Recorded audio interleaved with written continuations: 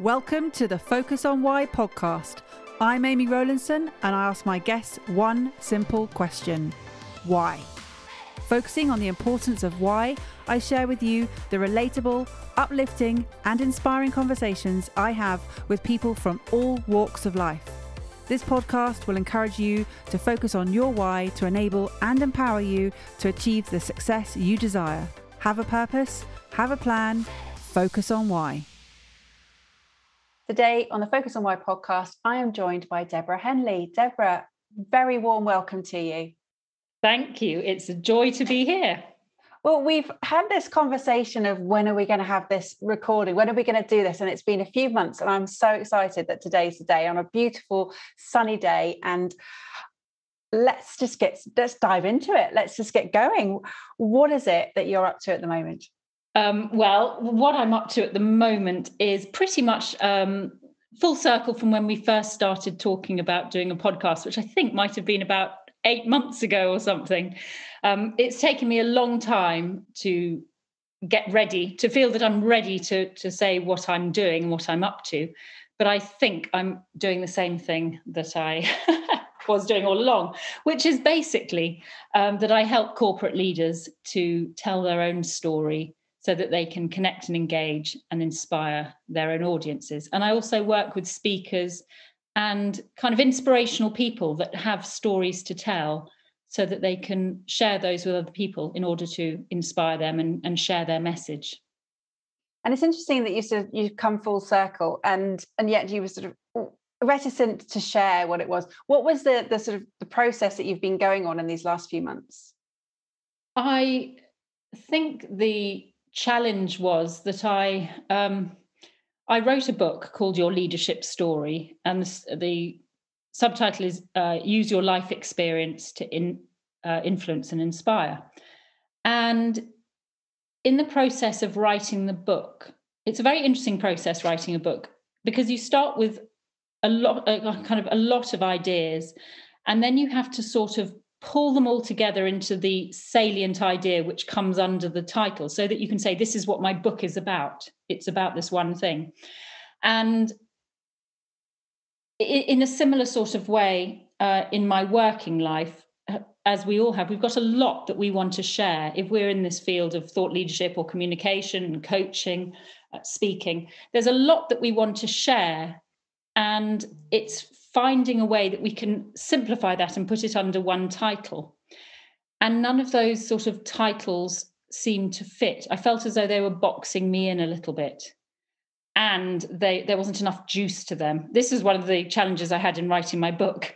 It took me 5 years to write my book because there were times in which I thought, I've lost the bit that I'm excited about. I've lost that bit that really hooks me and therefore will hook my reader. And it's the same in my work. There's a lot of stuff I'm sort of interested in, but I believe that we all have what I call a core message or mission, which is something that really excites us every time we find it and share it with our audience. So if you're in the kind of helping, guiding, teaching profession of any type, you will have something that really lights your fire and ignites your spark when you share it with other people. And then there are times where you're less passionate and you go off focus. And I think for me, it was just that I had lost I had lost the bit that really made me feel passionate. And I think I found that again. And I think what it is this idea that we all have a story to tell about who we are. It's not necessarily true. We could all tell a different story about the life that we've had, and it could be more empowering. So you can take two people that have had equally troublesome childhood, and one will say, I had a terrible childhood, and the other one would say, I had lots of challenges which I grew and learned from. And one is kind of, you could say the second one is more the growth mindset, and the second one is an empowering story. And if somebody tells that story of their life, they'll find that they can go on and be fueled to have greater sort of successes and realize their ambitions in life. And as a leader, it's really important that we know how we tell our story or how we speak about who we are, because we presumably want to take people somewhere. A leader is someone who mobilizes people to go from one space to another, and in a way that they wouldn't otherwise do without that leadership. And an empowering story is the kind of the fuel, the narrative that gets people there. It gives them the faith and the trust that they can go from one place to another. So there are a lot of ideas in that. But I think, for now, that's that. I hope that answers your question. It more than does. It's fabulous. And I have several questions in response. And the first one is, where as a leader do you want to take your people? Well, that's a very interesting question. Do you mean, where do I as a leader myself? Yeah. Where does a leader generally want to take their people? For me, I'm going to answer for myself, because I think the answer is that it's different in each case and for each leader. But I want to take the person, I want to take people to the fulfillment of what I believe is my core message, which is I want to take people to a place of having the courage to fully express their truth, to understand what really sparks them, and be able to shine with that. So to really identify what gives them passion and what gives them purpose in life. And when they've identified that, to have the courage to stand up and say, this is who I am. And I think that's really important to me, because growing up, I grew up in Hong Kong as a child. We moved there when I was 5 years old. And I went to lots of different schools there. And then when I was 11, my parents got separated and my mother came back to England. I went to 3 different boarding schools, and I went to a couple more schools in between. In all, I went to 8 different schools, and I went to lots of places of further education, one of which we shared. We went to the same university, which is great. And what it meant was, because I was constantly having to go in front of new groups, I had to learn to be really adaptable and to be amiable, to make friends quickly, and to quickly say, this is the story of who I am, in a way that people would want to connect with me and be my friend. And they were great traits. They were really useful for me as somebody who spent the last 10 years until the pandemic traveling around the world, running workshops and walking into roomfuls of people and having to adapt and accommodate and fit in. But what it did mean was, in all that fitting in and conformity, I wasn't always allowing myself to stand out or to express my truth. I didn't want to be the weird one or the quirky one or the person with a very different sort of life experience or perspective. And what I've learned over the years is it's that very difference, my own unique perspectives, and this would apply to everybody, everybody's own unique perspectives, that are their greatest assets, particularly as leaders. It's that ability to think for yourself, to see things in your own way, and to have your own kind of take on things that can really take other people places. And I think it gives permission, most of all, it gives permission for other people to express their own truth and their own uniqueness. So I suppose I'm on a real mission to work to enable corporates to help people to be sort of more fully expressed, to bring all those wonderful, different, diverse opinions, unique ideas, energies into the workplace, and not feel that they're all subsumed by the Borg. I don't know whether you remember the Borg. It's from Star Trek, where everybody is assimilated by the Borg and they all become kind of a bunch of zombies. And I sometimes think that our corporates are kind of like this great big machinery that's sucking people in. And indeed, I used to work with a great big management consultancy, a global management consultancy, working with young people, university graduates, when they were first being enrolled in their induction programs. And I would meet the same groups 3 or 4 years later, and the light had gone out in their eyes, many of them. And these were wonderful, bright young things that had so much to offer the world. And they had started to conform and adapt and be the person that the environment they're in wanted them to be, rather than those wonderful different traits that they expressed that probably got them the job in the first place. So that for me is really tragic. And that motivates me a lot. You know, I hate the fact that all these wonderful people are kind of losing their soul, or losing the courage to express it. And then I also feel I feel very strongly about the crazy irony that when people get into more senior leadership positions in corporate environments, and I've worked for one of the big four management consultancies and saw this firsthand, that when people got into partnership levels or senior leadership roles, suddenly they were expected to have gravitas and to have charisma and to have innovative thoughts, and to be able to lead with their thinking as opposed to just follow and say the same thing as everybody else. Leadership was required, fresh thinking was required. But how do you do that if you've spent 20 years of your career saying, yes, I'll be whatever you want me to be. I'll follow the competency framework. In fact, somebody came to me for coaching with exactly that dilemma. He had a stunning career in one of the big four, not the same one I worked in, but another one. And he was trying to knock on the door of being made partner. And they said, you've had an amazing career. You're very good at what you do technically, but go away and get some charisma and gravitas. And it's what I call that spark. It's finding that energy, that self-awareness and purpose and passion. I could go into spark in more detail, but I won't. I don't know. Should I go into spark in more detail?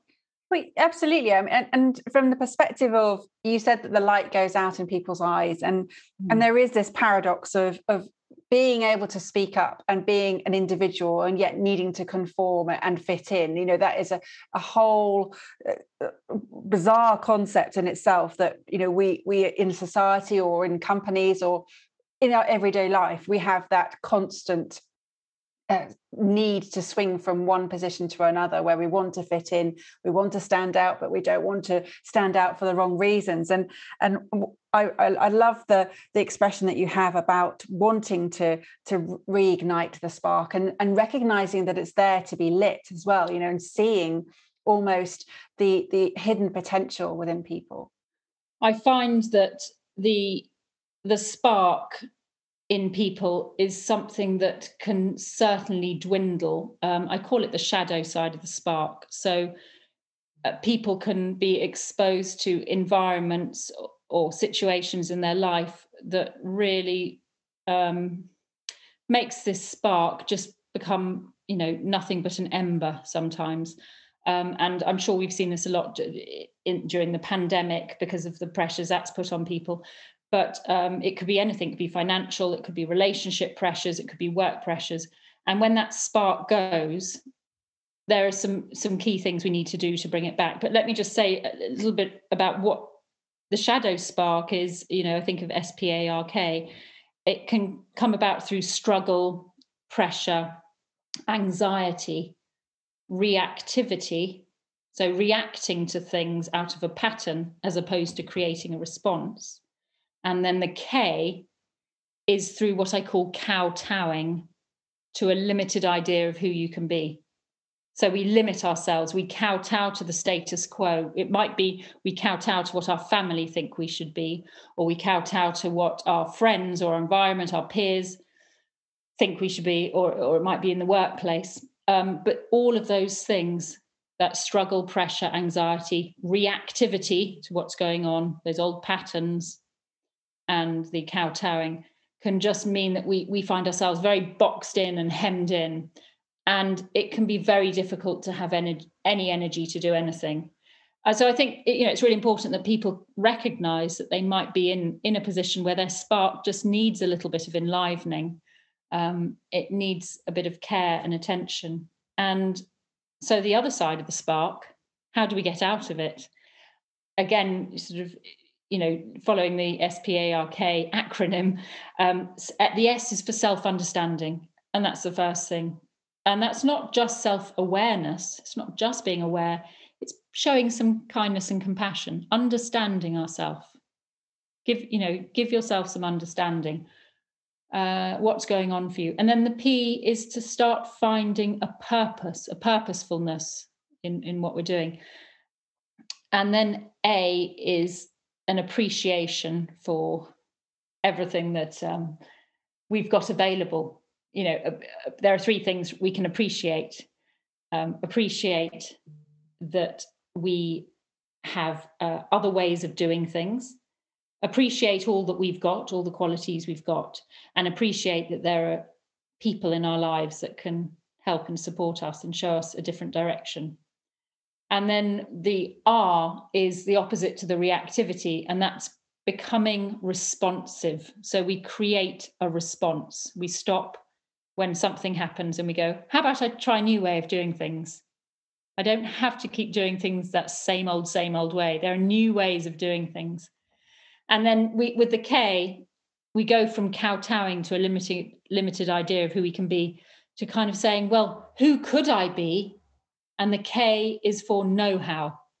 If you want to write a book, develop the know-how to do it. If you want to stand up on a stage and speak, you need to develop the know-how. And that will give you back your spark.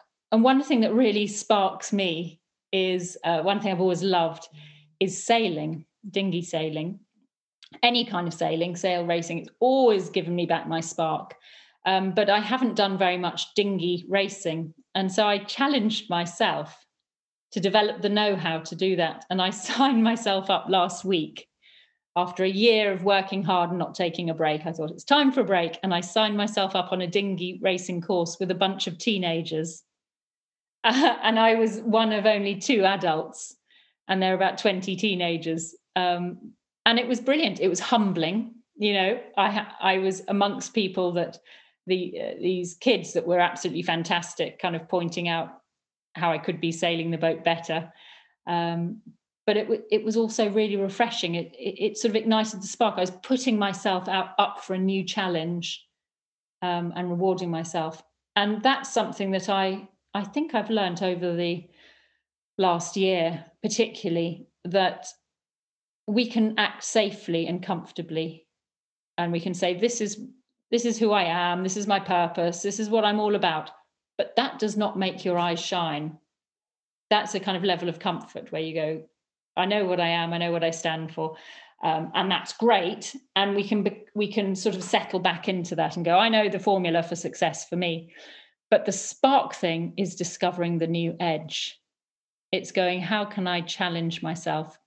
What can put me out of my comfort zone so that I'm into a new place?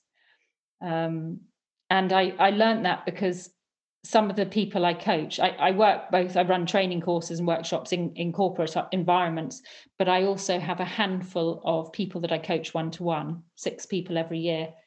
And the only people I coach are people that I find really inspiring. That's basically the criteria for me working with them. I'm inspired by that. There's something about them that I'm just really intrigued with, and I just love to know more about them. And I was working with a bunch of people, and I suddenly thought, all of these people have something in common. Not only are they all challenging themselves or have challenged themselves in the past, but they are all challenging themselves in the present. And I look back at my life and I thought, yeah, I can tell lots of stories of challenges I've had and I've faced and I've overcome, but I'm getting a little bit comfortable now. I'm just kind of sitting pretty and easy, kind of going, this is what I do. And when was the last time I really put myself in an uncomfortable position? And so I said to myself, well, one thing I'm becoming comfortable living off the fats of the land and not doing very much exercise. And so the first thing I did was do the couch to 5K. I was definitely closer to the couch than the 5K. And challenge myself to go out, and I could barely run for more than a minute or two. And then it was at a slow jog. And then one of the people I was working with said, you should try CrossFit, which is really tough workout, but it's all scalable. They said you can scale it to any level. So I started doing CrossFit, and a couple of weeks ago I took part in the CrossFit Open.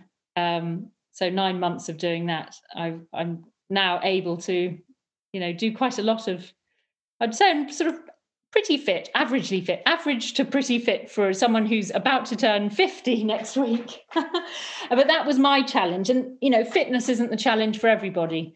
But I recognized that was something that was missing in me. And I wanted to relive that buzz that I had in my youth when I did a lot of stuff, fitness stuff. Like you, I was an oars woman and a competitive swimmer as well. And I just miss that sense of being fit and healthy. And I thought, if I'm going to talk about regaining your spark, not only do I need to be challenging myself and putting myself in uncomfortable positions, but also I need to have that energy about me, that visceral energy, that physical energy. When I'm on stage or with people in person, I have to walk my talk. And if I'm going to be talking about this stuff, I can't just be very lethargic and tired. I'm a huge believer that our body is as much of us. We're not just a mind and a body. They're not two separate things. Every cell of us kind of expresses who we are. And it's really important, I think, that we are kind of fully engaged in our body. But, the body story could be a whole separate conversation that we could go down. I love the whole spark process that you've taken us through, both the shadow side and the sort of the bright side elements. When you're taking people through the spark process, what do they get stuck on? Are there any elements that really particularly challenge them? I think there's partly a sense that either people don't think that they've got something particularly unique to offer the world, or they don't see how that thing that they're passionate about is of real value. Because for them, it seems so normal and natural. So I think I call it the diamond in the shit, which is this, which is the thing that we find that gives us kind of reassurance and hope and salvation in our darkest times. So when we're kind of going through the shit, we're going through dark nights of the soul, there's a light that is lit for us. And for each person it can be different, but it's some idea of hope, or it's an idea of something that really matters. And that's kind of the purpose. That's that spark that crystallizes for us. And we go, yes, this is something that really matters to me. And I want to, and this will help me. So for some people that can be, I have to create. Or for somebody else, it might be, I need to save the world, or, the oceans. Or for somebody else, it might be, children and young lives really matter. But it's something that really becomes very, very important for people. And it's sometimes hard to see when our lives are very bright and happy. You can't see the light when things are very bright, but when things are dark, we can sometimes see it, but then have a hard time believing it really matters. And there's that, who am I to bring this out? Who am I to put my head above the parapet and speak about this? Aren't there other people who are better qualified to speak about this than I am? Isn't this a bit glib? Isn't this a bit obvious? And actually, most of these ideas do sound glib and obvious and cliched because they're shared ideas and they're important ones and they matter. So what really matters to you, Deborah? What a brilliant question. I think what really matters is being able to not hide, to be able to be your raw, honest self, to say, this is how I see things. This is my truth. It doesn't have to be the truth, but this is how I experience the world. Yeah, so it's back to not conforming and adapting. People having the opportunity to have the courage to stand up as their true and wonderful selves. And when you say not hiding, who would they be hiding from, or who are you not hiding from? Well, I think it's hiding It's wanting to be accepted and appreciated, not judged and condemned. I came to this sort of conclusion many years ago. I worked with people in addiction recovery, and I ran a lot of groups for people who had all types of different stories and experiences and reasons for their journey through addiction. But I realised that I concluded that all anybody wanted was for it to be okay to be who they are. And I already said that, in my own past, I felt it wasn't always okay to be who I was. I thought I would get on better if I fitted in. It's a very difficult tension. It's because, of course, we have to fit in to an extent. We have to be sort of palatable, but I think we just sacrifice too much of ourselves too often. I just think it's wonderful when you just scratch below the surface of people, and so many people have such wonderful experiences to share and wonderful insights. There are so many interesting people out there, and I've seen it through my past as a psychotherapist and now as a coach, and particularly helping people share their stories and their missions out in the world. So many people have such wonderful things to offer and to share, ideas, thoughts, angles on things, and stories to tell, background stories as to why this matters to them. And I think it's really important that people understand the connection between their mission and the story, the why it matters to them. And I'm sure yes, it is the why. I'm sure you have the same experience, what extraordinary lives people have and extraordinary things people have to say. But a lot of people have lost those under layer upon layer upon layer of saying it's not okay to be me.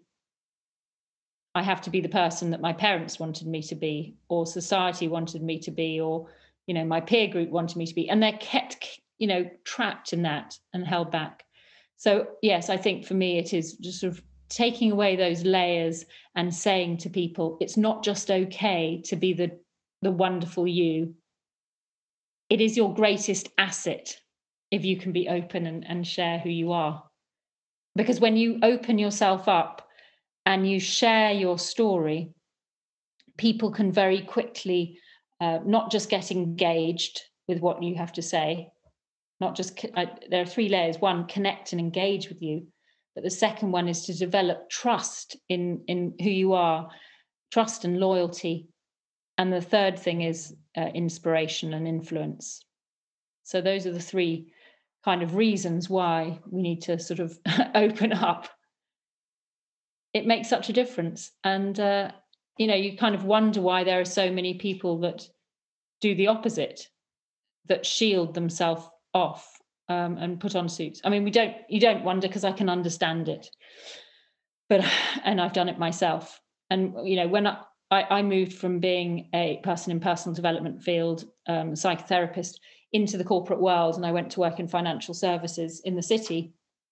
And I remember when I made that transition, I put on my suit and I made my commute, and I felt as though I was in an episode of a program called Faking It. I don't know whether you remember it, but it was a program where you take somebody from one area of life, like somebody who flipped burgers for a living, and then they go and learn to be a Michelin chef. And then at the end of it, you had to guess who was the Michelin chef, and who was the burger flipper. And I felt like I was doing that. I dressed myself up as a corporate person. I sounded right. I spoke the right way. I knew it wasn't rocket science and I could get away with it. But I also felt as though I was faking it. And I'm not talking about imposter syndrome. I'm talking just about the fact that I was just dressing up in a role. I didn't feel like an imposter. I just felt that I was playing out a role as many other people are. And in fact, we're always playing out roles. I mean, I probably, even as a psychotherapist, whilst that demanded a huge level of honesty in some ways, that also demanded a barrier. So I was playing a role there, which might have been different from the role I played with my friends.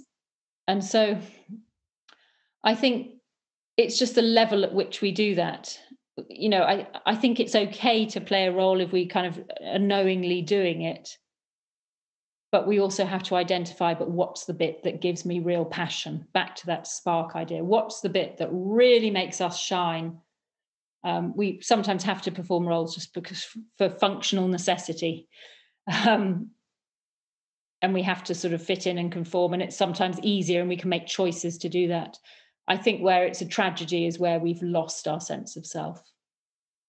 You spoke about that right at the beginning, about having the sort of the boxes that we get boxed in and that we have these titles. And it's interesting because I recently was talking in one of my reflections episodes about the requirement for labeling and how that can be important and relevant if we're categorizing sort of danger and safe things, and we're from an evolution perspective. But if we're talking about labels and how we then use that in regards to people, that can be really dangerous. And if we're doing that to ourselves, even more so, it can be super toxic in that respect. And it was something that's come to mind was what Ricky Arundel shared in their episode was about a book that they'd read called, well, I can't remember the name, but it was about the key element was if I'm afraid to tell you who I am, because if I tell you who I am and you don't like who I am, that's all I have.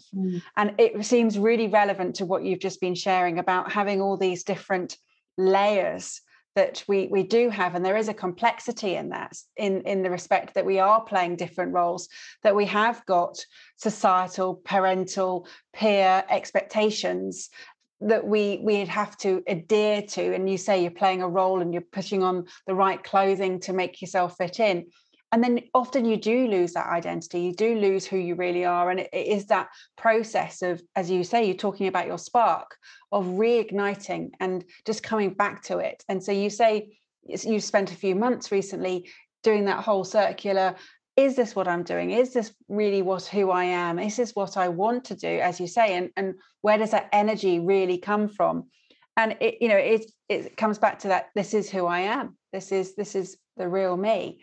So who is the real Deborah? Is it the one in a sort of various sort of lycra or wetsuits on the sailing boat, or is it the one with the suit? Or, who is the Deborah? Well, it's a little bit like a recipe, isn't it? I mean, these are the different components of my life and that make up the cake. And, without the eggs, the cake might not bind. And, if I don't have the me in a wetsuit going swimming in Shepperton Lake or going sailing, then, something's going to feel as though it's missing for me.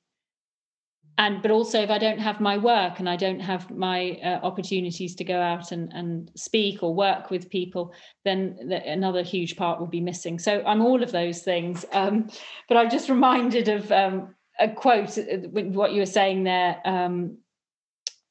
I'll remember who it's by in a minute, but it says, I'd rather be hated for who I am than loved for who I am not.